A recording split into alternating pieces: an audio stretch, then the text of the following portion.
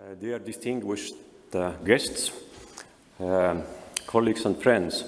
So first of all, I would like to thank Ülo Langel and Jaak Järv for organizing this event, dedicated to one of the most prominent Estonian researchers abroad.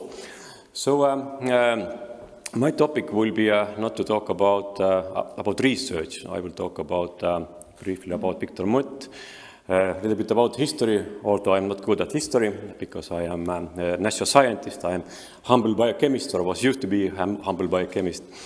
But I do have my own personal experience with Viktor Mutt, both directly and indirectly. And in fact, I did my PhD studies. My PhD studies were basically focused entirely on one particular peptide, which is called galanin.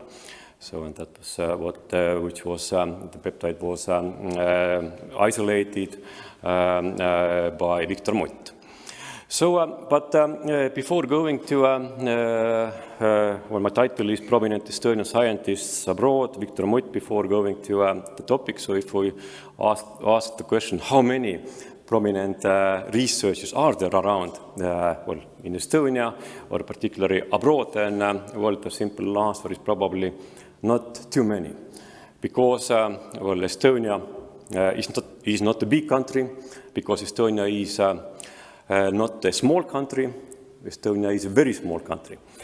So, and if we look at numbers today, how many Estonian scientists are there, both in Estonia and also in around, then the number is roughly 5,000, and some 3,200 of those work in public sector, universities, research, public research institutions, and 1,800 in private sector. So, and I also have here I listed up number of PhD students, because, well, I am working at the university, and sustainability of Estonian research in terms of PhD students is today is a huge challenge, because PhD studies are, unfortunately, for several reasons, not too popular in Estonia, and we are facing actually decline in number of PhD defenses, and this also is not good for our country. So we have a little more than 2,000 PhD students today, and roughly 250 defenses a year. The goal, or the goal set by the government is 300 by year, but this is still a goal. But now the president of our Academy of Sciences, Tarmo, already mentioned some prominent Estonian scientists abroad. So I have also listed those up. Tarmo mentioned Ernst Öpik, who is an astronomer and astrophysicist. He was at Northern Ireland, if I recall correct. Then Tarmo also mentioned already Ugi reaction. So Ivar Ugi was a well-known organic chemist in Germany. And this Ugi reaction, organic chemists probably know Ugi reaction, which is a multi-component reaction which is named after him. Then well-known physicist Indrek Martinson, who was in Lund, in Sweden, Endel Tulving, experimental psychologist in Canada, Rein Taagepera, who is today in Tartu, a political scientist, and there are more. But once again, when I asked the question, how many are there around? Well, there are more, but not too many, because Estonia is so small. But now coming to Viktor Mutt. Viktor Mutt by himself is probably not so well known in Estonia, but his nephew is very, very well known in Estonia. Who is a very well-known writer, Mihkel Mutt, and I heard from Ülo that he will also join us later today. So Viktor was born in 1923. That was time when Estonia had, 5 years after when Estonia had become independent country. That was 1918. And actually, first years of his childhood, Viktor spent in America, in the United States. because his father, also Viktor, but not Viktor who is K, Viktor who is C, was Estonian diplomat in New York, and he was also general consul of the Republic of Estonia. So when they moved back to Estonia in late 30s, then Viktor started in school in Estonia, and actually he finished high school in Tartu, 1943. That was time when Second World War was already going on, and actually Viktor's father, Viktor C, had already been, was detained, arrested by NKVD, predecessor of KGB, and he was basically executed or killed in Russia. So if I'm correct, that was in early 40s.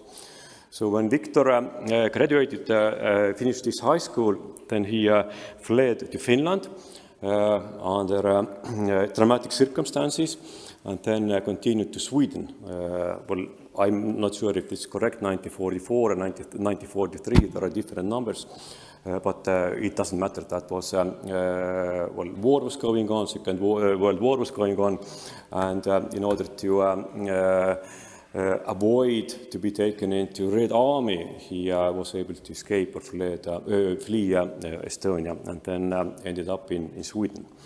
So, and his entire professional career was in Sweden. He graduated at Karolinska Institute in medicine, and then later in 1949 he defended his doctoral thesis also at Karolinska. Basically, he stayed the whole life at Karolinska. 1950 he became a docent. 1970 he became associate professor and also head of the laboratory. And 1979 he became full professor in biochemistry. Well, he retired 1989, but still continued almost for 10 years until he passed away, basically in the laboratory, having his white coat on and doing work at Karolinska Institute. So and now what he was doing, well, I'm sure many or most of us know that he was working on peptides.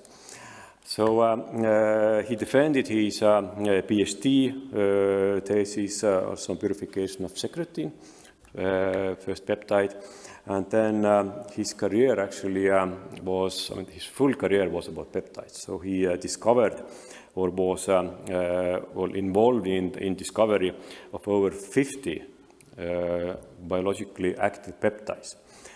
Well, that's a huge number, and at that time peptides were not, well, their functions, actions were not, of course, very well known. But today we will hear a lot more about peptides and also about neuropeptides.